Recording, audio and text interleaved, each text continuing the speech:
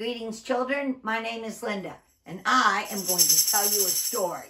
It happened long ago and far away, and children, this story is true. It is the story of a little boy, someone about the age of many of you. Now, he had a father who loved him very, very much. And one day, his father said, "Son, I want to buy you a present." His father was really, really old, older than me. And so he went and he took lots of treasure, lots of money, and he bought for his son the most beautiful robe. He had it custom made. You see, he bought the finest fabrics, things that most people would never expect to get to wear. He bought the finest cloth that money could buy. And then he gave his son a most beautiful coat, a coat of many colors. And when his son saw it, he said, "I like it, I like it, I like it." But his brothers, not so much. They looked at that coat and they said, "Who does he think he is? We're older. We should have gotten that coat." And they began to hate their brother. Now, children, there's a little bit more about this boy you need to know. You see, he was special. He had his eyes on God. This boy was a dreamer. He dreamed all kinds of things. He dreamed of corn growing in the fields. And in his dream, all of the corn did something kind of crazy. It bowed down to him. And then he dreamed of stars in the sky. And all of the stars in the sky bowed down to him. And he thought, corn, stars, what's it mean? Oh, I know. It means all my brothers will bow down to me. And he told them, oh, this is really getting to be bad, because now they were very, very upset. And they decided that they needed to get rid of him. And one brother wanted to kill him. But don't worry, children. The other brother said, no, no, no. He said, I have a better idea. We need to sell him. And then we can take all the money we get from selling him as a slave, and we can have a party. Yeah! And that's what they decided to do. But now they had two problems. First problem, children, what were they going to tell their father? He loved his son. He would always look for him. So they came up with what they thought was a perfect idea.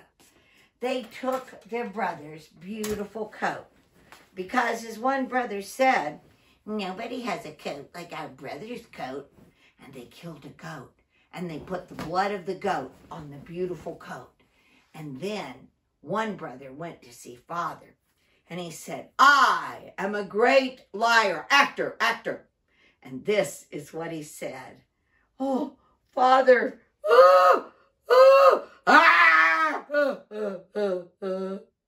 And when his father heard this, he thought, oh no, my son, he's been eaten by a great, big, ferocious beast.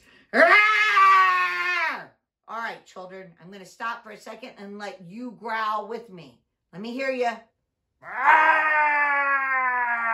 That sounded a little bit like a large cat, but I'll take it. All right, children, you keep practicing that growl. Now, you're smart. You listen well. So you remember that I told you they had two problems. One, they had to convince their daddy was dead so he wouldn't look for him. They got that one done. And two, where do you sell a brother? Well, where they lived, it was so very hot. And so they thought, all right, we've got to find a place that's really, really nice and shady. Some place where people will stop, get a cool drink of water. They can look at our brother. Yeah, that's what we need.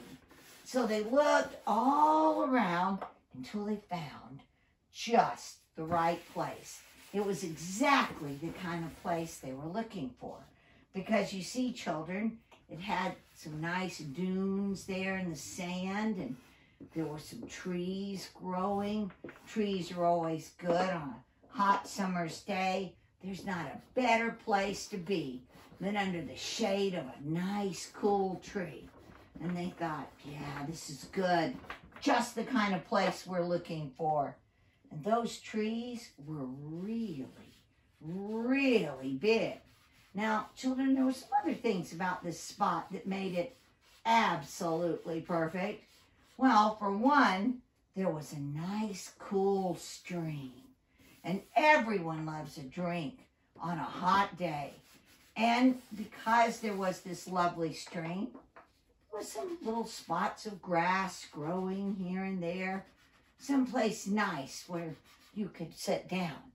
But it had one more thing they really, really loved. It had a great big hole in the ground. And you can guess what they did. They threw their brother into that hole. And it was very, very deep. And he was in the hole yelling, please, please let me out. It's so very hot in here. Oh, please let me out. But children, they didn't care. All they could think about was that they were going to have a party. That's all they thought about. After a while, a man came riding along on a camel. He took that boy and he dragged him far away. Now, many years went by and things got a little better for this young man. He became the slave in a nice man's house. He was still a slave, but the guy was nice. But his wife, she was terrible. And she thought that she was beautiful. And one day she said to Joesph, that's his name, come here, Joesph. And he said, no, no, no, because his eyes were on God. And she wouldn't stop. So finally, all he could do was run away. And he ran away as fast as he could. But she lied about him.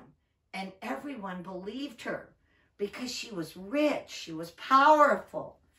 And suddenly,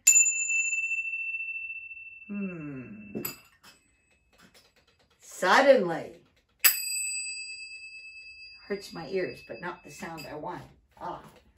Suddenly, wait, children, wait, don't give up. I have more ideas. Suddenly! Well, I do have one last good idea. I sure hope this works because we need to find out what happened to this young man. So, suddenly,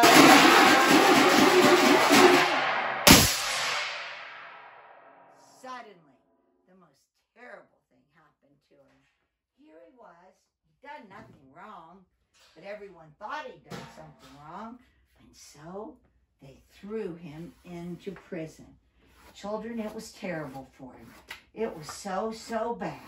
And then one day, after being there for way, way too long, all of a sudden the most incredible thing happened.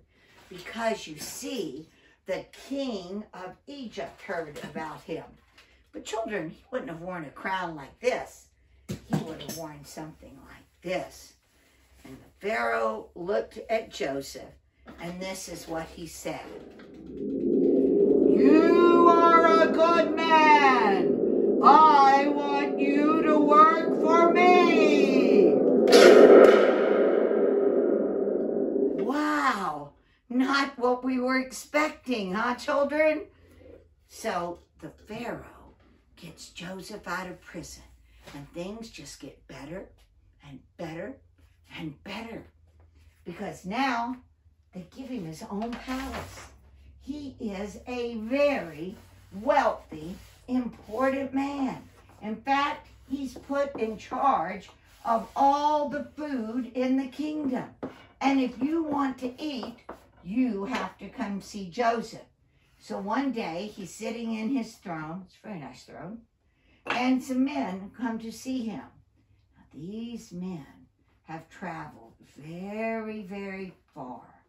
They're probably tired, they're hot, and they see this very important looking guy sitting up on the throne, and they're like, wow, you know, we better get down on our knees because he looks important.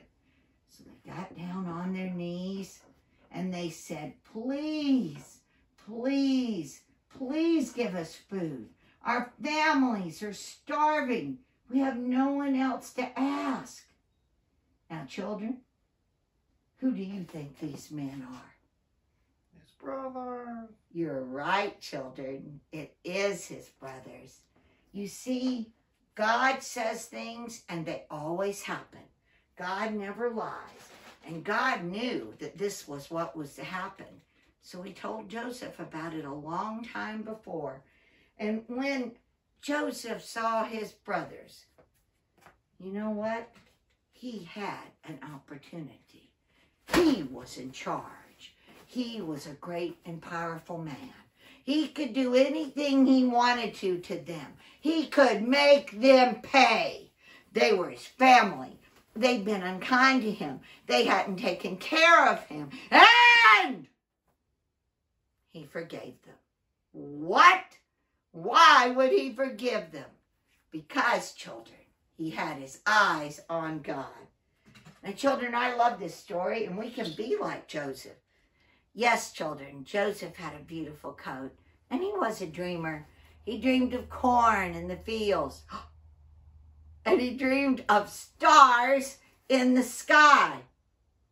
Many terrible things happened to him, but always he kept his eyes on God. And one day, he did become a ruler in Pharaoh's court. Children, God took care of Joesph. God wants to take care of you.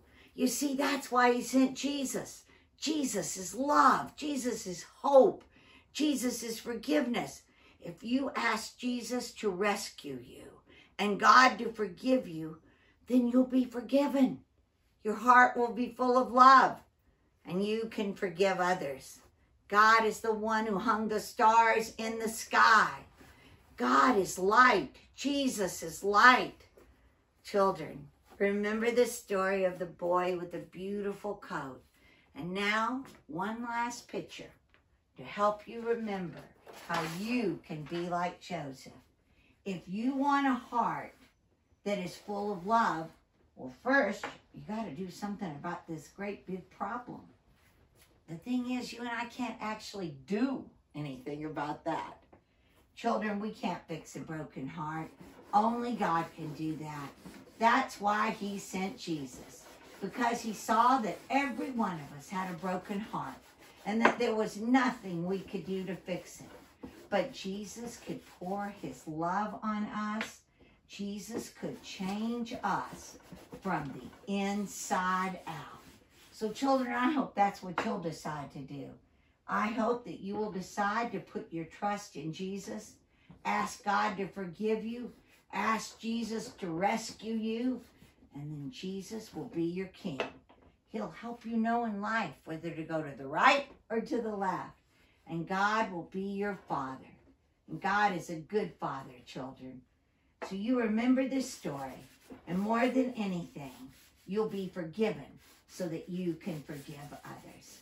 Thank you, children. Trust Jesus.